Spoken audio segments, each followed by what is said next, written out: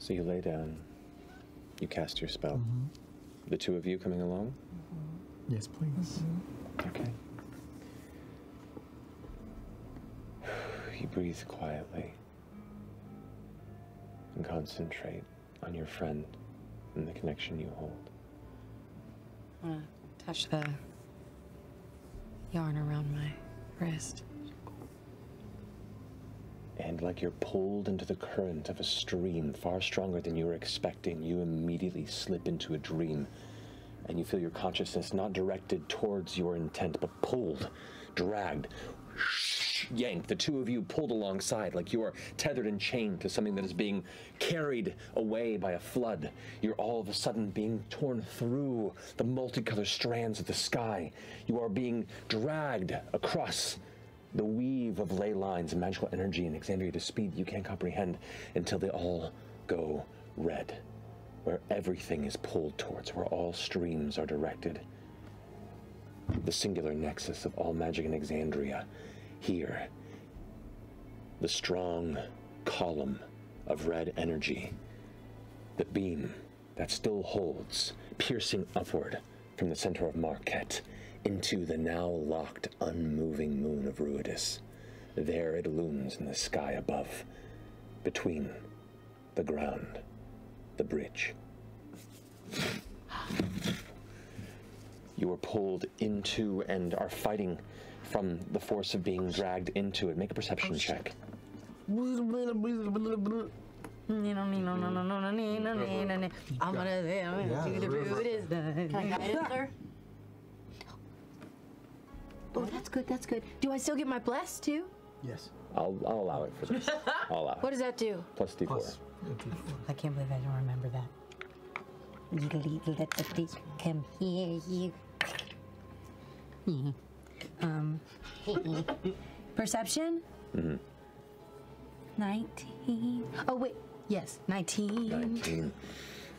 As you're resisting this continuously funneled flow of magical energy that is being brought into the place right above where the Malleus key sits, the energy then being redirected and just this continuous stream upward and simultaneously downward, both passing past each other.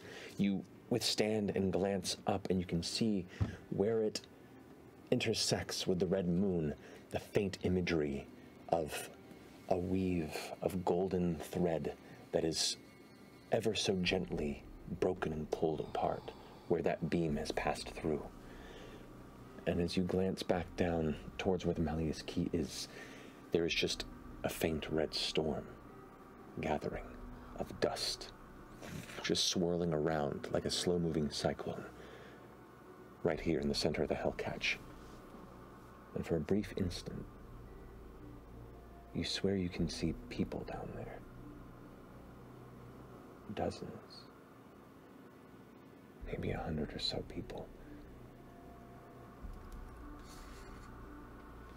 They're not people. At least not how you know him. They're red skin. No, they're the red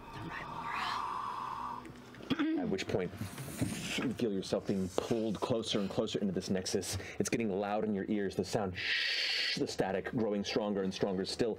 You have very little mooring at this point. What do you do? Oh, God. May I try to grab her? You can certainly try. Okay. Go ahead and make, in this instance, make a d20 roll and add your wisdom modifier. This is not a physical connection, this is pure willpower.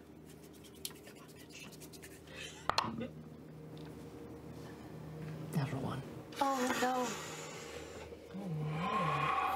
You are shunted from the dream. You feel yourself dragged back through the ever-growing weave of energies in the sky above and come back to consciousness. Are you okay? What's wrong? What's wrong? What's wrong? I saw something really bad. Imogen, what are you doing? Oh, can I try to use all of my telekinetic force and push myself away from it? You can certainly try. Roll d20 and add your charisma modifier. I am going to cast Earthbind on Imogen. physical body? On her physical body. Okay. The moment I see her, can I cast guidance on sleeping Imogen? I don't know if that does anything. I think in this instance, she's physically and spiritually separate places. Is it my charisma saving throw or my modifier? Your modifier. Oh. Nice. 11. 11. You feel yourself losing ground. Wherever your spiritual essence is being pulled closer and closer still, you begin to feel the scattering of energy, like 100 feet away, 80 feet away, 50 feet away, and it feels like it burns. It feels almost like the sun is burning your skin, but it's not heat. It's just energy, and a weird part of you wants to just run into it. That little voice in the back of your head that tells you to just jump from the cliff when you're near the edge. It's just telling you, go. Run into it, embrace it, take yourself into it. Is she getting become with it? Farther from me? Yeah, and you're being dragged slowly along with her. You're tethered to her consciousness. Oh, God. Okay. I'm going to, but I'm not touching her physically, right? No. Okay. In the dream, if I can, I'm going to shoot my grappling hook at her and try to just latch on tight. You will that, and there is no arm, there is no grapple. You are just a mote of spiritual energy in the middle of this dream, tethered to her. Then I will try to just, with my will, just try to pull or push us out of the stream. Make a wisdom check, please.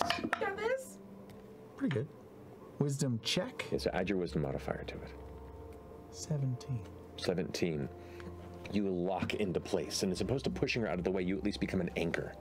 And as you kind of hold in there, you feel that tether between the two of you go taut, and you are now maybe 40 feet from it, just watching this endless wave, this beam that you can't even conceive how large it may be at this proximity. It almost fills your periphery to the front, to the side, to side, and it's just little bursts of red energy up and down, and occasionally you see what looks like entities.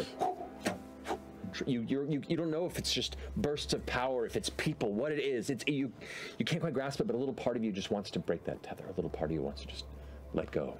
I'm gonna go stand over Imogen. What are you doing? Wake her up! I'm gonna slap her in the face and I'm gonna scream, Imogen!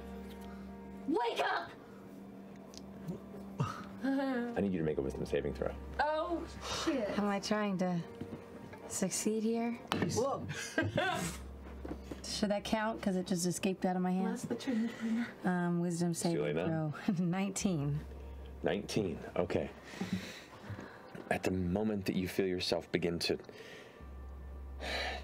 even consider giving in to this primal urge that's telling you to just release and embrace, you feel this shock of pain in your head, and you have just enough strength in the back of your mind to pull out of that primal urge, acknowledge where you are, and embrace the pain and the sound of your voice being shouted, recognizing the sound of Fern's voice cutting through. And in that moment, you just put all of your frontal focus into escape. And with that moment, you both are yanked from this vision and back into your conscious minds. What the fuck? Right.